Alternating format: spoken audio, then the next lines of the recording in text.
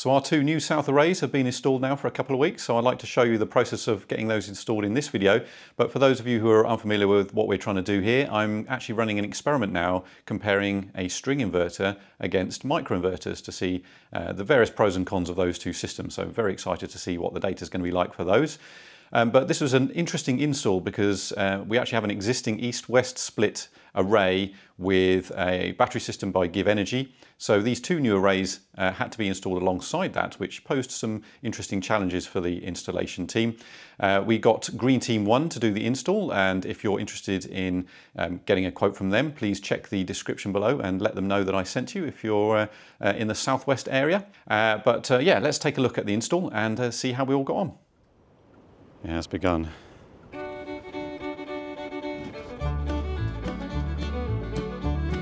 So this is about twice as much scaffolding as we had when we had the original panels installed.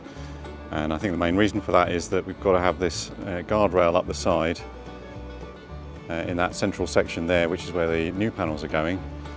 Because before we didn't need that, the panels were only going on the east and the west sides, whereas now we're adding these extra south panels. We need that extra guardrail for safety, that's what I'm assuming. Jeez, it is absolutely filthy out there. This is not the best day to be installing solar panels on one's roof, especially given that I want to actually do some filming.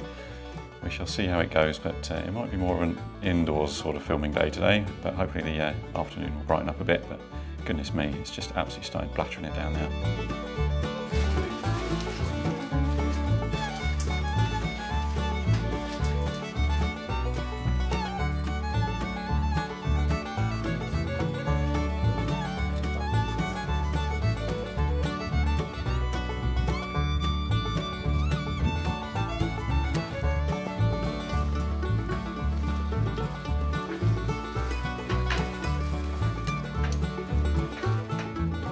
So this is the plan. We've got a 1.5 kilowatt Fox ESS string inverter that will be connected to 3 of the panels. And then we've also got these Enphase IQ8HC microinverters. Those run at 380 watts and those will be connected to the other 3 panels. And so obviously the panels themselves are 460 watts, which means the string inverter has got plenty of capacity to cope with all 3 panels. The microinverters, they might clip when we have a very, very sunny day in the height of summer, because the panels could generate up to 460 watts, but the microinverters are limited to 380. So that's part of the interesting experiment that we're doing, is to see whether that makes much of a difference, or whether the benefit of microinverters in any sort of shade or whatever might outperform the string inverter. So yeah, we shall see what happens between those two systems.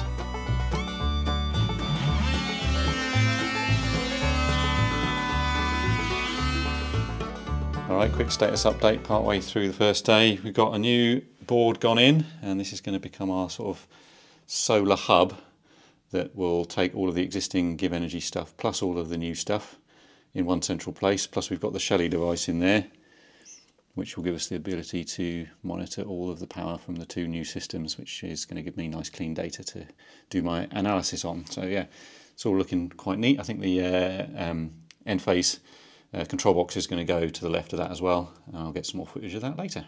Brilliant.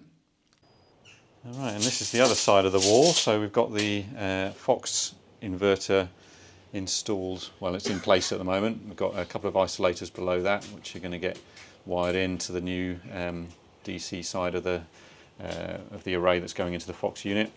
And more holes are going to get drilled through the wall as well to go through to the other side where I just was, to hook into the new consumer unit that's gone in there. So sadly the weather has been so shocking today that there's been very little progress actually installing the panels on the roof. But hopefully the weather will be a bit better tomorrow morning and the roofer will come back and finish the job with any luck.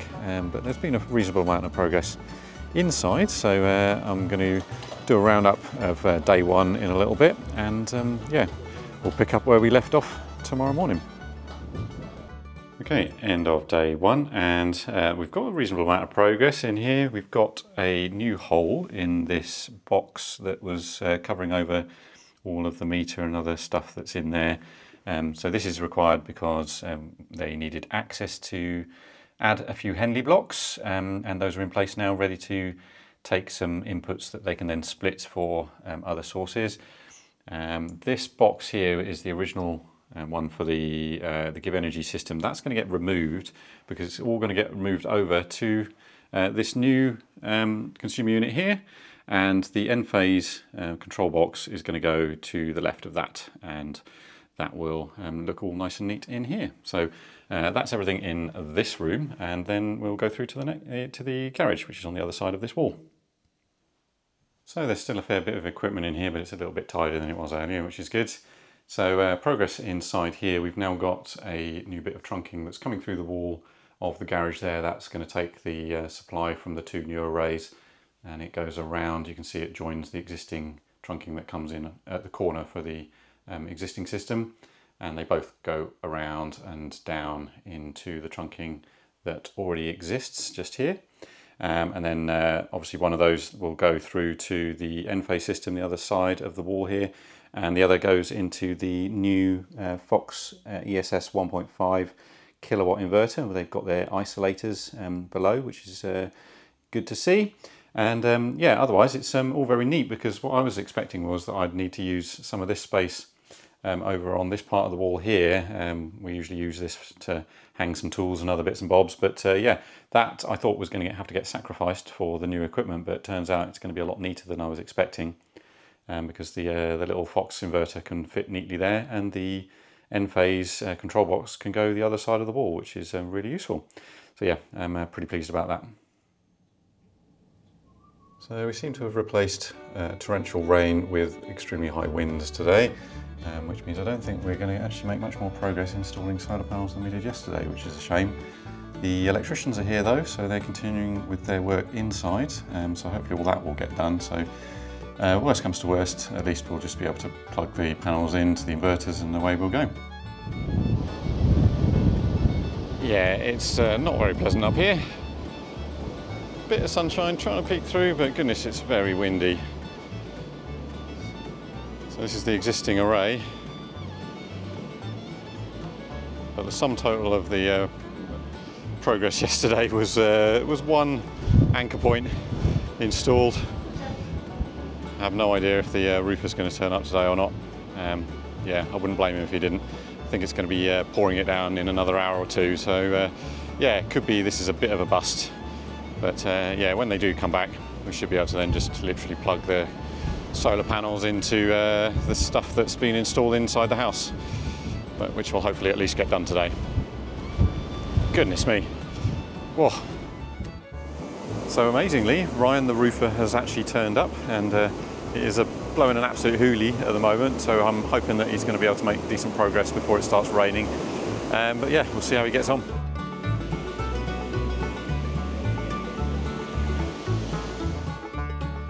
Status update about 11 AM on the second day. So we've got Joshua here doing the bits and bobs under the stairs. So we've removed the original box that was connected to the GivEnergy system.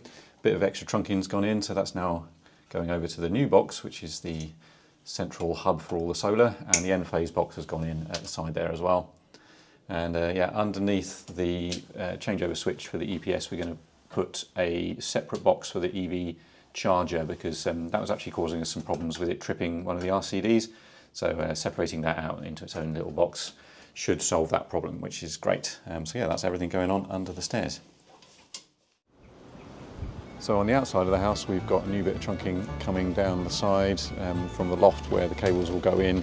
So the cables will go into the loft from the arrays through this trunking down the wall into the garage, and then through on the inside. And on the garage side of the wall, we've got a new hole which is going to take some of the cables through for the new systems into the understairs cupboard where the new consumer unit is, and that will all get hooked up in a little bit. So Ryan is soldering on, although I'm not sure he's going to actually put any panels on today. The wind is just absolutely horrendous.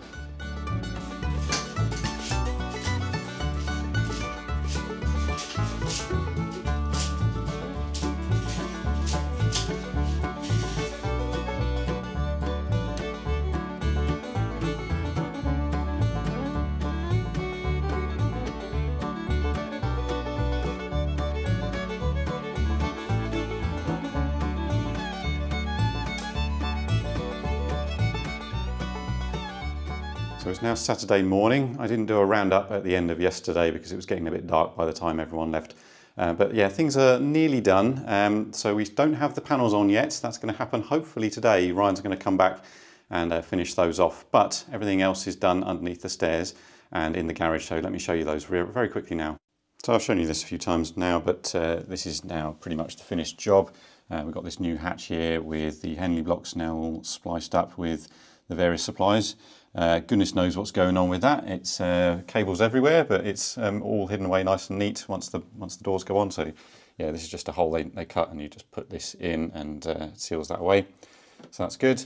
This switch is as it was before. The original block above that for the GivEnergy stuff has been moved. I'll show you that in a second. We now have a completely separate consumer unit here for the car charger, so that's great. That means that there's no chance of this tripping anything else, which is what was happening before. So before, the car charger was in this consumer unit. It was here, but it was tripping the RCD, but weirdly it was tripping the RCD on this side, not this one here. So there was something going on with the earthing on there. Maybe it was on the wrong block. So yeah, at least that's not a problem anymore. It was only happening when the car was hitting 100% and stopping the charger sort of prematurely before the end of the charging session. So obviously there was some sort of leakage there going on. But yeah, that's not going to be a problem anymore, so that's great. Now obviously we have this extra bit of trunking. There's a hole somewhere around here that goes through, and that goes through to the other side of the garage, and that brings the supply from the two new arrays into this new consumer unit. So this is what was installed to make everything nice and neat. We've got everything on here now. We've got the GivEnergy system is now over here, along with the Fox inverter. We've got a spare block here, the Enphase gateway, and the Enphase contactor. So I guess, well, this looks like the Enphase contactor, and this box over here, I believe, is the Enphase gateway, and that's what's going to talk to the 3 Enphase microinverters. And in addition to that, we've got our Shelly device here. This is the Pro EM50 or something like that, I think, something like that. And that's got 2 CT clamps. One goes around the Enphase system, and one goes around the Fox system. So that will give us all the data we need to do the experiment properly. So yeah, that's all looking nice and neat. Very pleased with that. And yeah, actually I think it's a bit neater than it was originally. So yeah, very pleased. And ironically, it doesn't actually look super different in here. We've got the addition of obviously of the Fox inverter, a couple new isolators just there, as I showed before. This is where the cable goes through, so there's a hole just there that goes through into the understairs cupboard, as I showed. But as a bonus, I've actually now got this Ethernet cable running through, so that's going to run all the way around the top of the roof here, the ceiling, and around the corner and then down, and I'm going to connect that into the Mixergy cylinder, and that will give us the ability to do solar divert should we require it for, you know, if the tariffs change. There's not really a lot of point in us doing that at the moment, but it's nice to have that option if the tariffs change in the future and solar divert becomes a viable strategy again. And you can see we've also now got this second cable that comes in through that conduit, and you can see that that basically follows all the way around top of the garage, and the new bit is this bit here, and that goes up the outside. As I showed yesterday, the new bit of black trunking on the outside of the house that runs up to the loft where the cables come in. And of course the weather is significantly nicer today than it has been the last couple of days, and that means that Ryan is going to be coming back today to finish off the panels. He got all the railings done yesterday, so that's great, but yeah, sadly wasn't able to do the panels. But yeah, hopefully he'll be able to get those done today, and the job will be done ready for next week when the electricians will come back and turn everything on. So yeah, looking forward to that. And finally the panels are going on, huzzah! Much better weather today.